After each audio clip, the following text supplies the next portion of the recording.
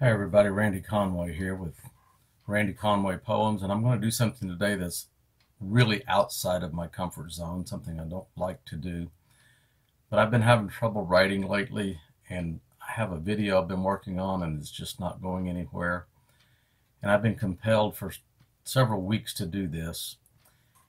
The last thing I wrote was called The Time of Wailing.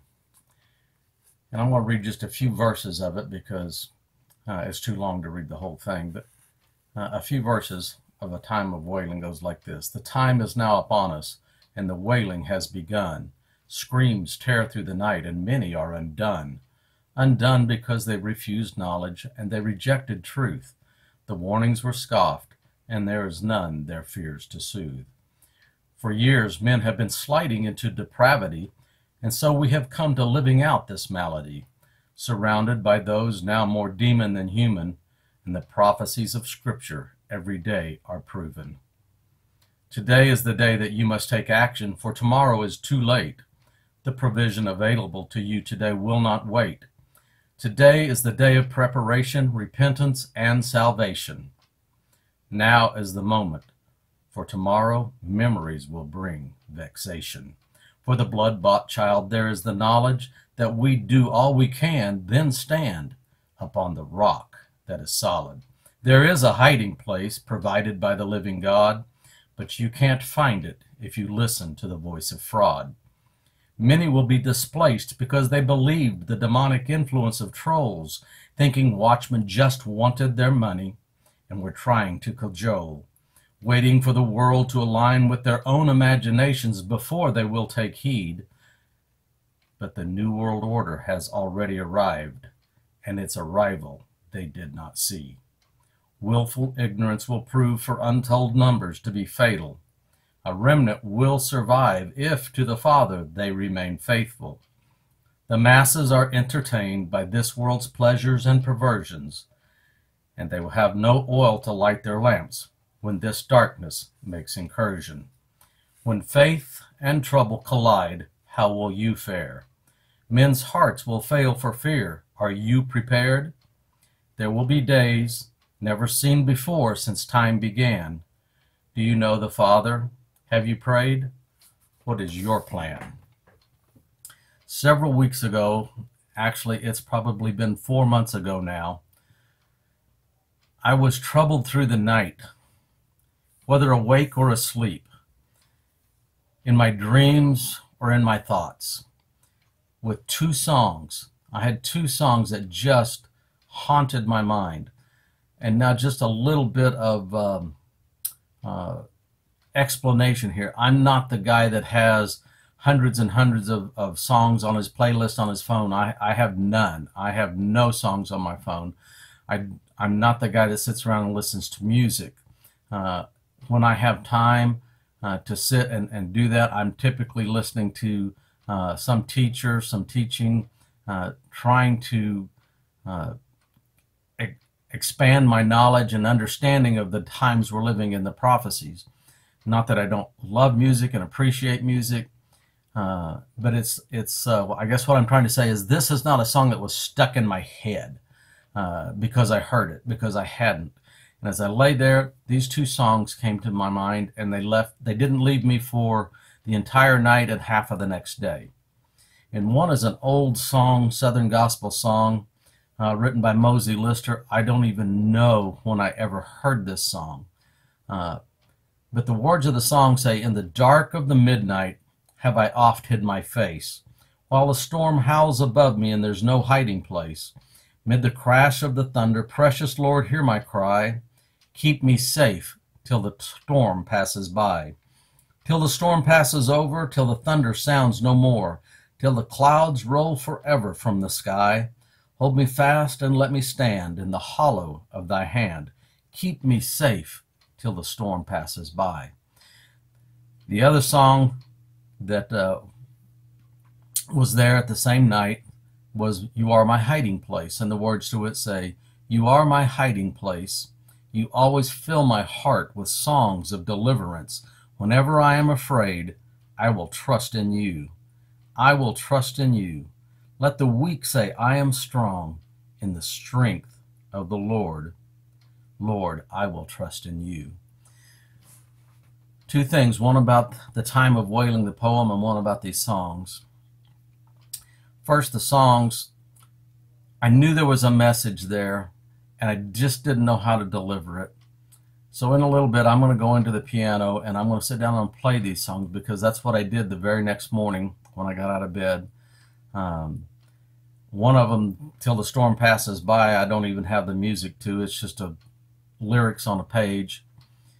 And I sat down and began to play these songs, and I've played them nearly every day since then. For the past several months, I've played them.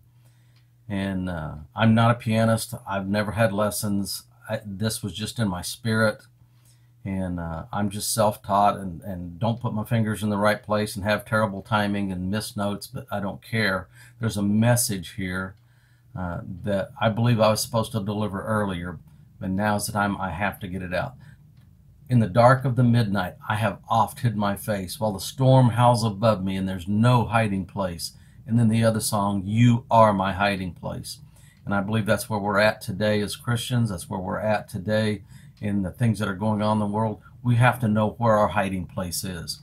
In regards to the piece of the poem I read earlier, The Time of Wailing, the Bible says that there'll be birth pains, labor pains. And I don't understand and know exactly what's going on right now in the world, but I do believe it is a labor pain.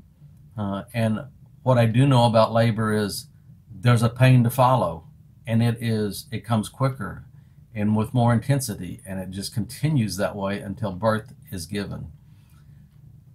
And being a man, it's difficult for me to express this, but I am the father of 3 children. My wife gave birth to 3 children and miscarried 1, so she actually gave birth to 4. But what I noticed when she was in the hospital giving birth, she was in the labor room.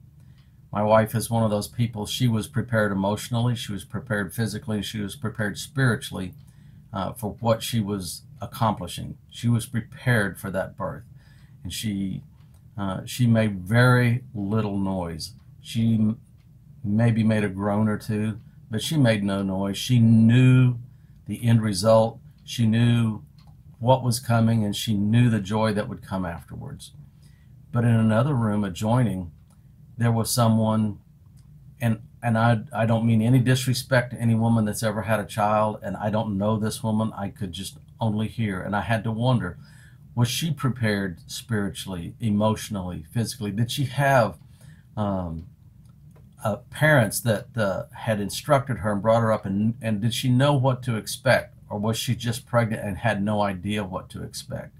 But she was wailing at the top of her lungs, screaming. You could hear her up and down the halls. She was literally wailing throughout her labor. I think the same thing is true right now. I believe that when Jesus met with his disciples, recorded in Matthew 24, and they said, tell us the signs of the end of the age. He gave them the signs. And I believe that at the point of his ascension, both time and dimension became pregnant with the prophecies that Jesus had foretold, that the Bible explicitly tells us. And from that pregnancy till now, we have gone from conception to ready for delivery. And I believe this is a labor pain. And there's still time to get ready. There's still time to prepare yourself emotionally, spiritually, and physically for the days that lie ahead. To know the joy that lies on the other side. Because time and dimensions won't stay pregnant forever. The prophecies will be fulfilled. The end must be delivered. And so I wrote the time of wailing, and I believe that's where we're at right now. And those who are have no understanding, who haven't listened to the words of the prophets, haven't listened to the words of the watchmen, haven't prepared their hearts for this time right now, who haven't been on their knees, who haven't sought the Father for the hiding place, who have no idea what to expect, they'll be the ones wailing as the birth pains continue to come one after another, greater in intensity. But the joy is we know what the end is. We know what it's going to be like. We know who holds the victory. It's already been won. Calvary was not for naught. Calvary had a purpose, and its purpose was fulfilled. Jesus said on the cross, "It is finished."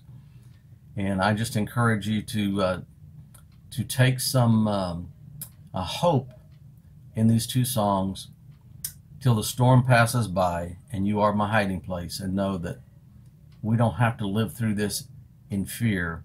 We can live through this in hope.